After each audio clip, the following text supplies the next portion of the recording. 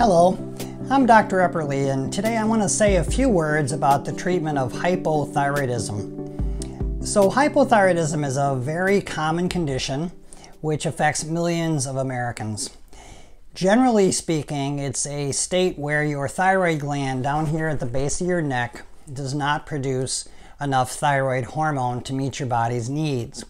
And that can create a lot of different symptoms because you have thyroid hormone receptor sites on virtually every cell of your body. Now, another aspect of hypothyroidism is where your thyroid hormone may be plentiful enough in your system, but your tissues are not utilizing it properly, or you may be over-converting thyroid to what's called reverse T3, which inhibits thyroid, or you may be having trouble converting one thyroid hormone type into another. So let me explain what I mean by that. So we'll use this diagram to illustrate what I'm talking about. So your thyroid gland is under the control of your pituitary gland, and the pituitary puts out a hormone called thyroid stimulating hormone, which stimulates the thyroid gland to produce these two thyroid hormones called T4 and T3. And then those make their way back to the brain and the pituitary and turn down the production of TSH. So if you have a lot of T4 and T3 produced by the thyroid or given to you in pill form or liquid form, then the TSH will go down. And it's a very efficient system, so much so that most doctors use the TSH as the sole arbiter of whether your T4 and T3 levels are where they should be. But unfortunately, that doesn't always work that well. So there is actually an over-reliance upon TSH in the practice of medicine these days to determine whether or not you have the right dose of T4 and T3. So it's very important to not only treat by labs, but also by symptoms. And in fact, symptoms are probably more important than labs. I always tell my patients that the labs tell us what we can do with the thyroid, but not necessarily what we should do. Symptoms are really the most important thing. Now, as I said, if you give a lot of thyroid hormone, you will suppress TSH levels. And I don't think we need to be afraid of TSH going down. Now, there is controversy about that. Some people say you shouldn't suppress TSH, even though that's what we do when we're treating patients who have had thyroid cancer. We do that routinely. And they used to treat thyroid patients with nodules with a lot of T4 in order to suppress TSH until they found out that that doesn't really work. So the main form of thyroid hormone replacement is this right here. It's called T4 or Synthroid. Now, a lot of people don't want to take Synthroid because it's even the name sort of has a pejorative feeling to it, that it's synthetic Synthroid. However, even though it's synthetic, it is bioidentical, which means that it exactly matches the T4 that comes out of your thyroid gland. Now, most of the thyroid hormone that your thyroid gland produces is T4, and this is what Synthroid is. About 5% is T3, and this is actually the active thyroid hormone. So T4 has to be converted into T3 for it to work, and that's by the removal of one of the iodine atoms. Some people have trouble converting T4 into T3, maybe as many as 17% of the population. Now, most endocrinologists don't think that this problem is very significant. However, in my practice, I find a huge improvement in patients who are not doing well on T4 when we add some T3. And it doesn't have to always be a lot of T3. Sometimes it can be just a tiny amount. Other times it's a large amount. It just depends, again, on symptoms. So we in our practice, use quite a bit of T3 in one form or another, either liothyronine by itself or the T3 that comes in natural desiccated thyroids like Armour thyroid, NP thyroid, Nature thyroid, WP thyroid, and those types of things. So right now in our practice, we use a lot of NP thyroid.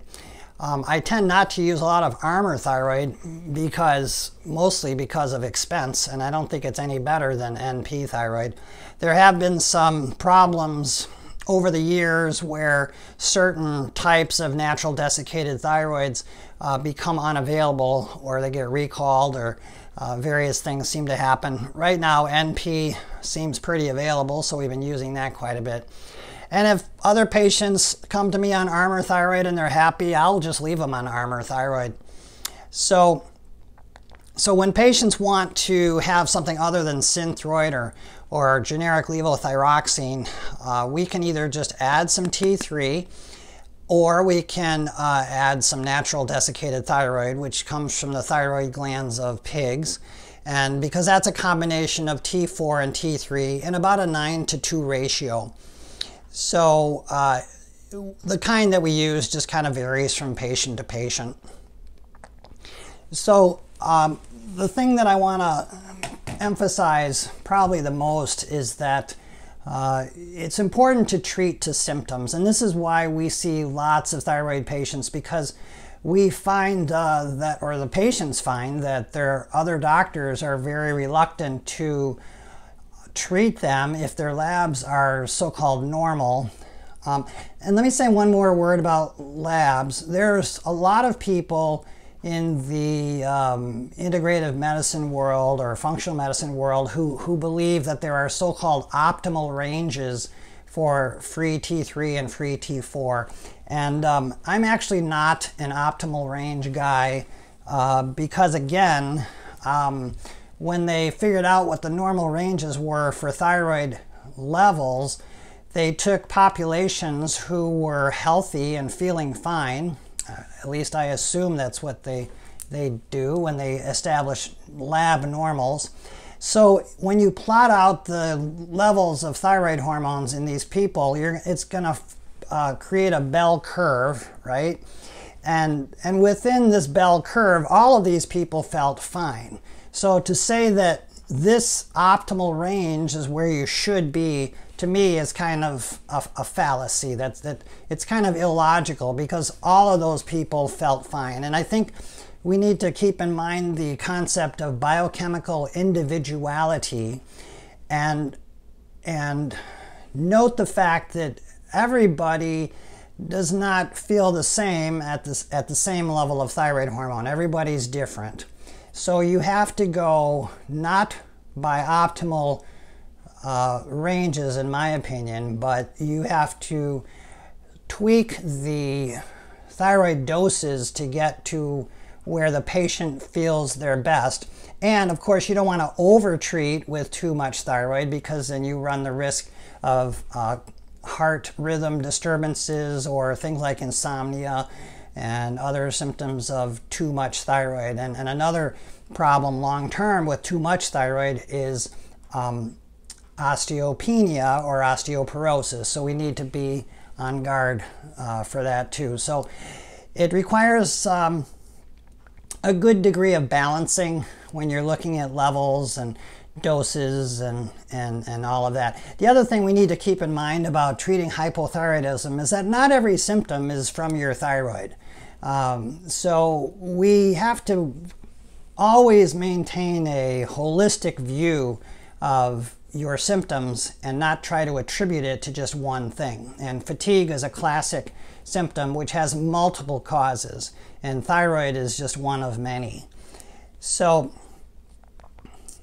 I also want to point out that some supplements can help with thyroid function. For example, selenium is important in the conversion of T4 to T3.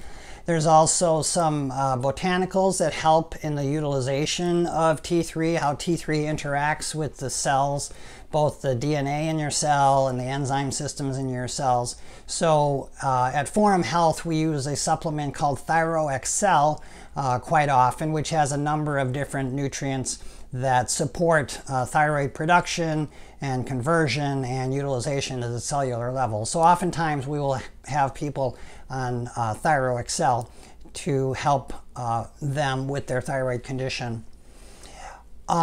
Another thing we need to point out about going back to labs is that we need to measure something called reverse T3 if somebody is not doing well with their thyroid dose. And reverse T3 is the other conversion product of T4. T4 can go into active T3 or it can be converted into reverse T3. And things like stress and hormones can affect the level of reverse T3. So a lot of times we'll measure that and we will compare it to the free T3, and it should be a certain ratio typically for people to feel their best. So a lot of times we will adjust the levels of T4 and T3 in order to get the right amount of reverse T3. Finally, the last thing I'll say about labs is the thyroid hormones that you're measuring in your serum does not necessarily represent what's in the tissues or in the cells. So we have to sometimes take those blood levels with a grain of salt.